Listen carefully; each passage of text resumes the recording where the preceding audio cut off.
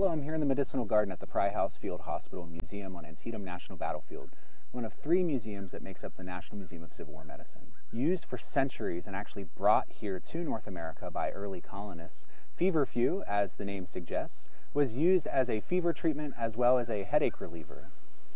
This medicine was so popular that it continued to be used up through the course of the American Civil War.